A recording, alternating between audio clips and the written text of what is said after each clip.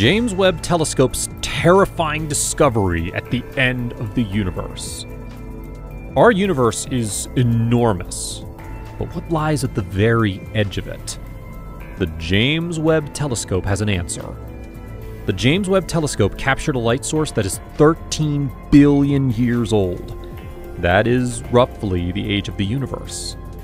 The universe is gigantic, with trillions of bright stars and galaxies shimmering peacefully. However, the early universe was greatly different and chaotic. New stars were being produced at a very rapid rate, and most of the galaxies were chaotic in shape. The galaxies were really large and massive, surprisingly, just after the Big Bang. And there were black holes sending shockwaves, shaking the fabric of the universe.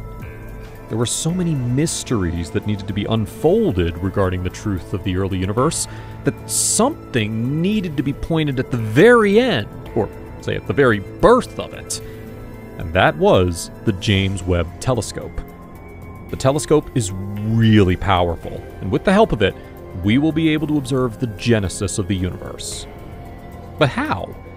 How can the James Webb Telescope view the past? Well, that is because of the finite speed of light. How do we see an object? When light from that object reaches our eye.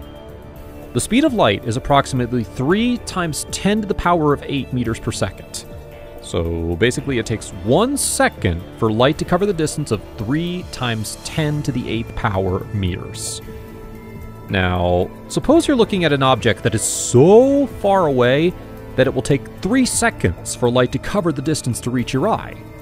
You will actually look 3 seconds in the past. This is how the James Webb Telescope can view the past. However, there's one more problem. The universe is expanding. Galaxies are moving farther away from us every second, and the engine fueling the expansion is supposedly dark energy. Why is this a problem? Well, suppose you're running on a mat. If the length of the mat is expanding, technically your speed is decreasing, so the distance will increase. So if the universe is expanding, the speed of light must also change. However, the speed of light is constant and cannot change. So what happens? The frequency of light decreases. A wave has a wavelength and a wave frequency. On the spectrum of electromagnetic waves, the color blue, UV rays, etc., have high frequency, and the color red and infrared rays have low frequency.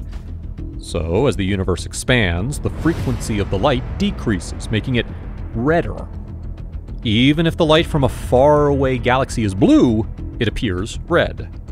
This phenomena is called redshift. As the frequency decreases, the light becomes infrared, which human eyes cannot perceive. And if we cannot observe the wave, then how can we study the light collected? The James Webb Telescope is programmed to employ infrared imaging. By infrared imaging, we can produce an image using infrared waves. This will ultimately solve all our problems and enable us to peer back in time to unfold the many mysteries of our vast cosmos. Until then, watch this video. It will blow your mind. Click here.